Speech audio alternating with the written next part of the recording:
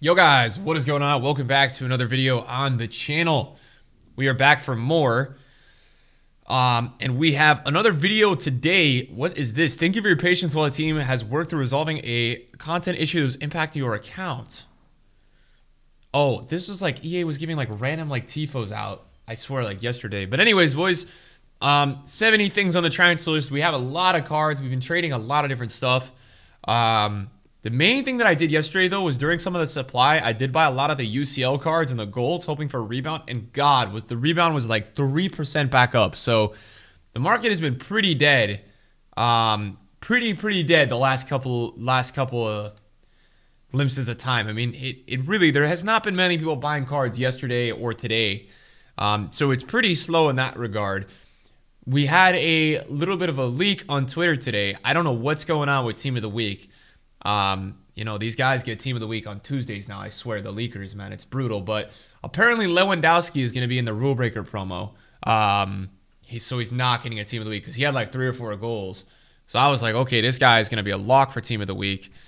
If we go ahead and we take a look at the markets, the icon index is not that low, but it's holding pretty steady from last weekend. I think icons are going to go up a lot tomorrow. I have a feeling that this is the weekend that a lot of people from rewards are going to pick up an icon and put it in their team. And that's just kind of my thoughts. I think a lot of people are going to pick an icon up this week. So maybe you guys are interested in an icon. I don't know if you have that many coins for your team. Maybe try to get it before rewards.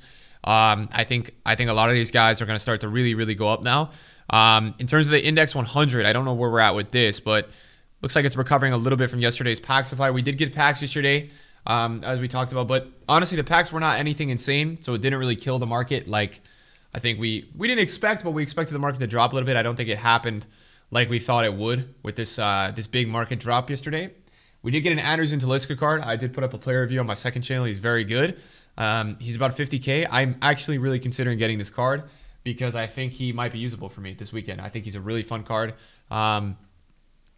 What is so unique about this Talisca is his long shots, man. His long shots are actually like out of this world good. So something that was making me think about it. It was pondering my mind, guys. But anyways, hopefully you guys are doing well. I wanted to talk a little bit today about potentially this last team of the week and kind of doing investing with this last team of the week and talking about, you know, how these guys could potentially rise out of packs. Now, Team of the Weeks are always becoming a little inflated by Wednesday nights because a lot of investors try to invest in them going out of packs. But I think, and I even saw some comments saying I was going to inflate the Team of the Week yesterday by talking about it. I don't agree. I don't agree with that.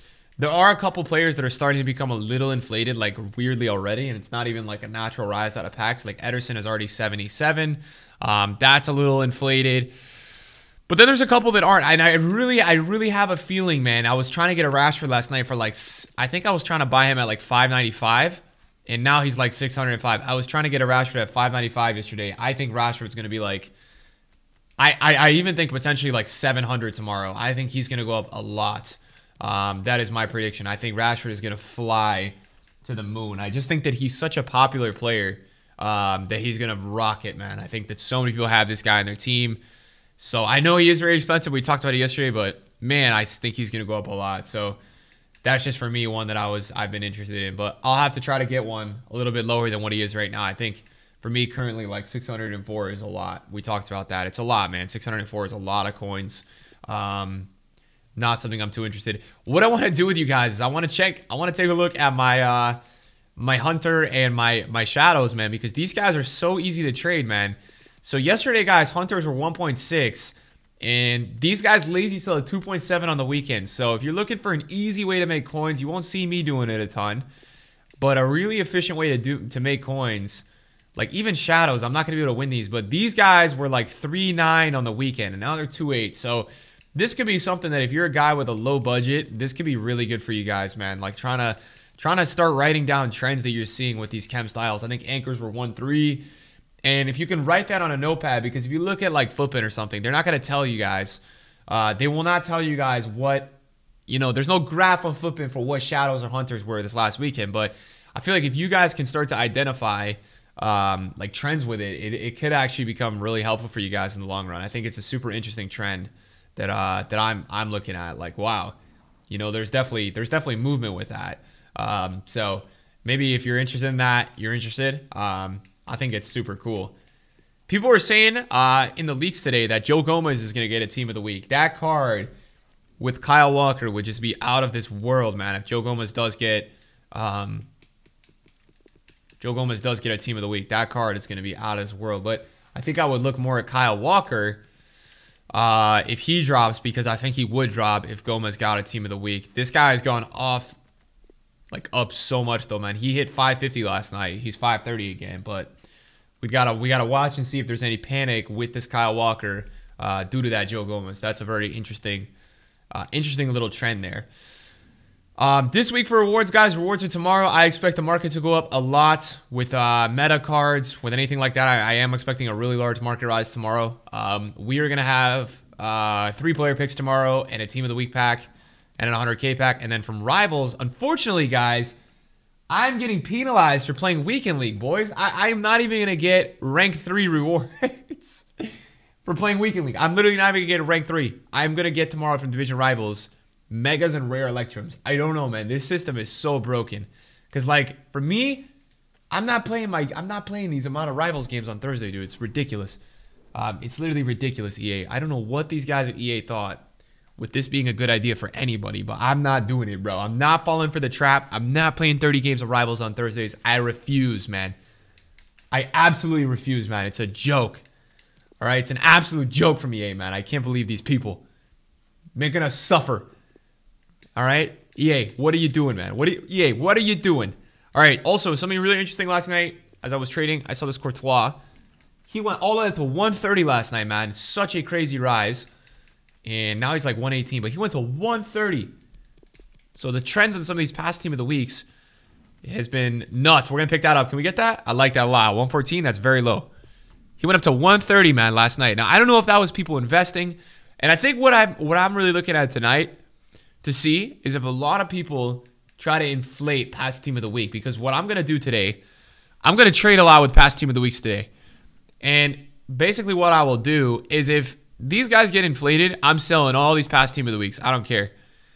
Like, if I start to see tonight that a bunch of these guys are up because investors are trying to put them up, I'm getting out.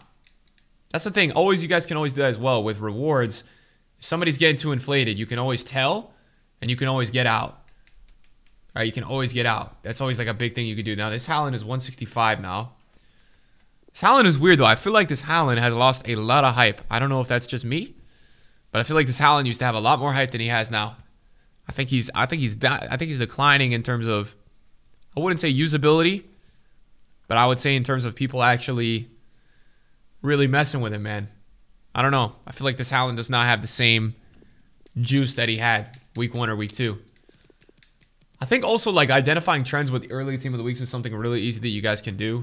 This Ansu Fati last night was like 18.5.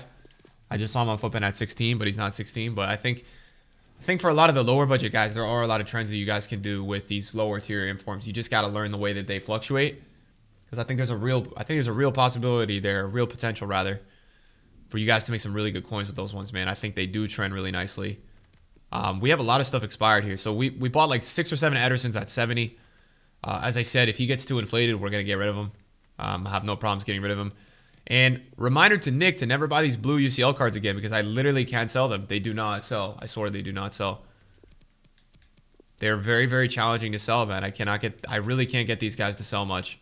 So I'm gonna think twice before I do that next time with any kind of drop or anything in the market. I'm gonna think twice about buying these UCL ones, because I feel like their rebound is just way less.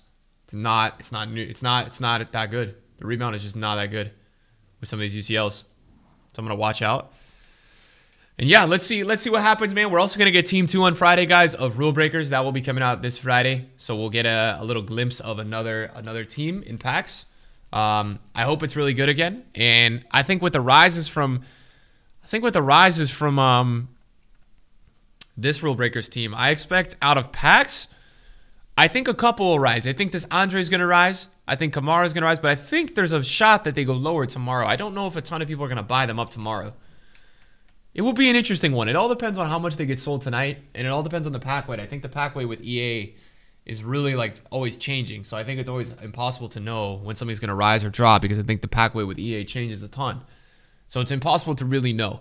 So we'll have to figure out tomorrow. We'll have to see the supply. Thank you guys for watching today's video. Appreciate you guys. See you guys soon. Peace out.